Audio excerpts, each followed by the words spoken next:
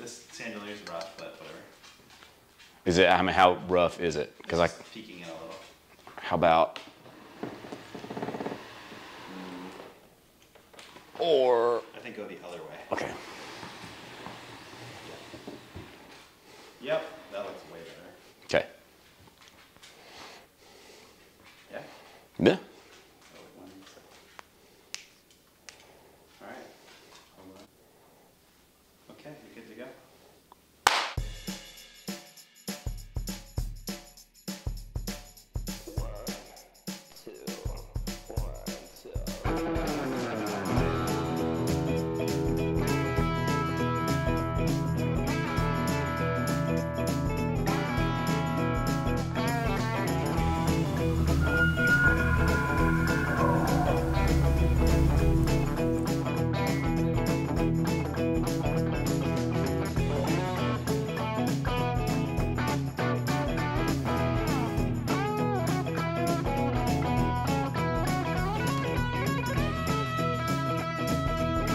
What's up, everybody? Welcome back to A Day in the Field. We're gonna do just a real quick pack dump just to kind of show you some of the things that we're taking this year, starting with the bow, which is the same. It is a Mathews Verdict. I shoot at about 65 pounds. It's a 28.5-inch draw. I have a Trophy Ridge React 1 sight. I like a 1 pin. I get pin confusion really easy, and so the single pin works great. You know, QAD follow arrests, that's kind of the standard. I'm shooting a B3 Alpha trigger release wrist strap. This is what I've always shot, and it's just what's comfortable for me. To arrows, I shoot a 340 Gold Tip Hunter XT, no nonsense. Nocturnal lighted nocks because I kind of like to see where my stuff goes. As far as broadheads go, I'm shooting the Q80 Exodus. I've been on these for a while. I actually did a broadhead review video last year. I shoot a lot of broadheads, and these are my favorite ones. I've got a list of things to try this year as far as whitetail goes, but for something that I really want to make sure that works, I'm going with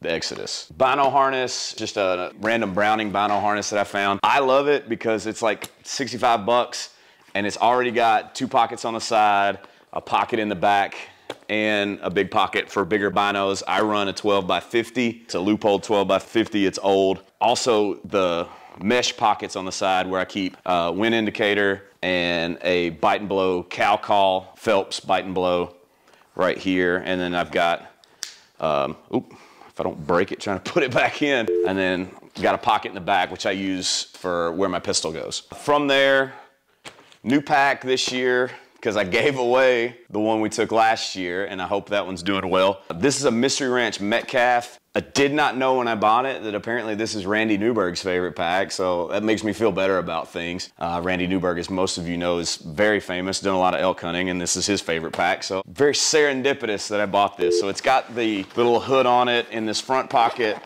this top one, I've got my water filtration, stuff that I'm gonna need. I've got a thermos for making coffee and liquid IV and such. And then like small, very small, like Leatherman utility, some of the liquid IV and coffees, and also my Rainfly. Stuff that I know I'm gonna need quick. From there, this next one is things I'm not gonna need as much, like moleskin tape for blisters, a bag of lighters, which we talked about last week. Fire was a big problem last year, so we very much want to make sure that it's not a problem this year. Knife sharpener, just in case. And then also, I always have a saw with me, whether I'm whitetail hunting or elk hunting or anything hunting, I always have a saw with me. Getting away from, I don't know what that was. Some straps just fell off. Moving down the line here, this is my bugle tube. I think it's the Phelps Renegade. It's big, but it sounds really good, and I don't know. I'm sure there's better ones out there, so comment what you like. I've got a lot of Phelps stuff, but I'm not necessarily like married to them or anything, so comment what you guys like as far as calls go and bugle tube goes, because like I said, this is pretty big, and I wouldn't mind moving down to something smaller. I just don't necessarily know what to move to. Getting into the pack a little bit, I don't have any food or anything in here right now. These are my camp shoes. They're just Hey Dudes. We'll put those over there. This is a little bit of a kill kit. It's just a bag of game bags, which I use just the Alaska Guide game bags, just the old standards. It's like cheesecloths. I know they make better ones out there, but this always seems to work really well for me, and I'm sure I'll get to a point where it's not working anymore, but right now it is. My skinning knives are in this bag with the game bags. This is a vest, actually, that I just got from Canvasback. It's really, really warm. It's a puffy vest that kind of like pushes down into this pocket. And my favorite thing about it is it's got like old man pockets. You know how all old men just kind of sit with their hands on their gut? It's really comfortable to do that. And it's got specific pockets for old man sitting. And I'm a real big fan of that. So big ups to Canvasback. I really like this. I think it's gonna do really well. Just gloves, just thrown in here randomly. There's also a side zipper over here that I can get to something in the bottom if I need to. Fly box, because obviously we camp next to a lake and there's a lot of great fishing to be had. I also have small game heads in here. Zoe decided she wanted to be in the video for a minute.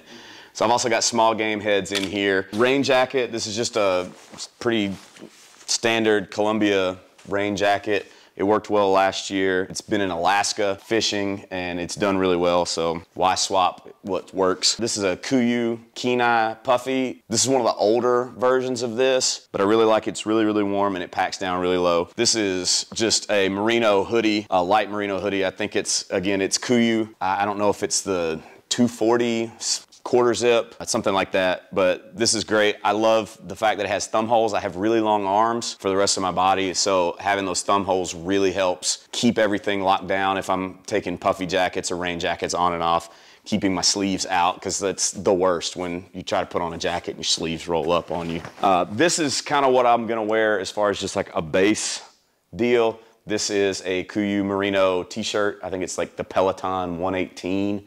If I'm not mistaken. I just have it in a solid. These pants are Wrangler. They're outdoor line, and for the money, these are fantastic. I think you can find these for like 30 bucks, and they are insane. I love these pants. I've got a lot of different colors in them. I hunted in them all last year, and I actually wore a different set of these pants on the elk hunt last year. I really can't say enough good things about these. Getting down to the bottom, I think the last thing in here is this is just a oddball catch for a lot of the camera stuff. So like cleaning things for lenses, for sensors, also some power banks to charge batteries while we're out there, and a lot of charging cables are in here. This is my entire sleep system in this dump pouch right here, and it looks big. Here, I'll go ahead and grab this.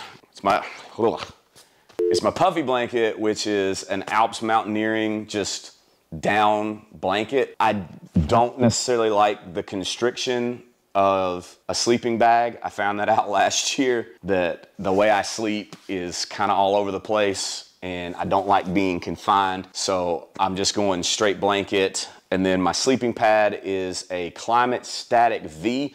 It's a smaller sleeping pad. I don't necessarily say that I love it, but it works, it's small. And then I actually have a full pillow in here. It's an Alps Mountaineering backpacking pillow that I have, and it's all kind of jammed down here into this 20-liter dump sack. Some random things that aren't here. My boots are the Schnees Divide. They're a Flex 2 boot. They are pretty stiff if you're not used to a mountain boot. I talked to Schnees a couple weeks ago and I asked them about break-in period because I was struggling with them at first, and they said it takes somewhere between 15 to 20 miles for them to really break in. So I've really been hitting it hard with these, trying to get as much hiking in with them as I can.